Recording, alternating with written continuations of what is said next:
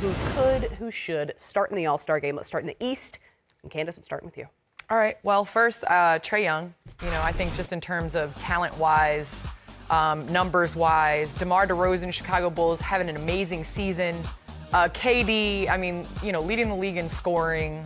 You can go on. Gets to his spots at will.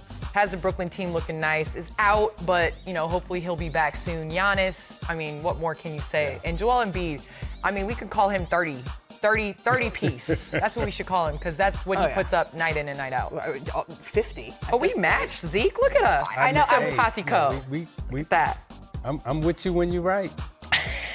Did you coordinate in advance, or did you just see her list and think, eh? Well, you know, I do like being in class with y'all. You know, so it's like, you know, I was like, hey, Candace, let me get them answers for the test. And you both nailed it.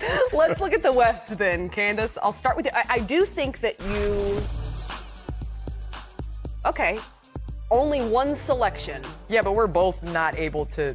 We broke the rules. Yeah, you had to choose 3 front court. But Luka to me. Oh, wait a minute. I didn't put Booker. So we were reversed. I put Devin Booker and you put Luka Doncic. Oh, I put Luka. But it's okay. We can act like this is both of our lists. Yeah. Yeah, we got There's the really no same rules people. here. Yeah. There are rules in the actual All-Star game, but But not here. I don't understand how Luka can't be counted as a forward, though. Because, I mean, I know he plays point guard, but... Well, you know what I mean? This is what I don't understand. It's like all season long, all year long, the last 2 years, we've been marketing and promoting positionless basketball. But then when we get to the All-Star criteria, we have to vote by position. But yet every night you're harping on and telling us that, oh, it's positionless basketball. Well, the first move towards that was dropping the true center. Yes. Now it's just 3 front court, 2 back court so like players. Luke Longley doesn't make the All-Star team. Yeah, it's like this. It's like the census report. We love you, Luke. But we love you, Luke Longley, but like when you have to fill out on the census report, like you have to check the box. Like, okay, well, which box do we check? Like, and where were we 5 years ago? So everything's positionless now. I don't know, Kristen. I think the major thing, there's a lot of people that have Paul George as that forward, which I think you can't really argue against. However, they have him as a starter. However, to me, how are you going to have an all-star team where the #1 team in the entire NBA doesn't have one player on the team? Don't have one player, yeah. So that was my argument for Devin Booker. John Morant in that place, he has the Grizzlies #3 in the West. He's playing out of his mind.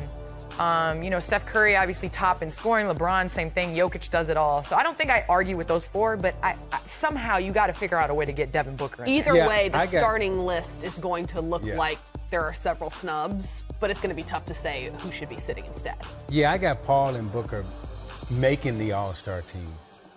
I don't have either one of them as starters, though. Yeah. But how? If they're #1 in the West? Yeah. That's my argument. I understand this is a fan's vote and, like, your favorite player and who's doing well.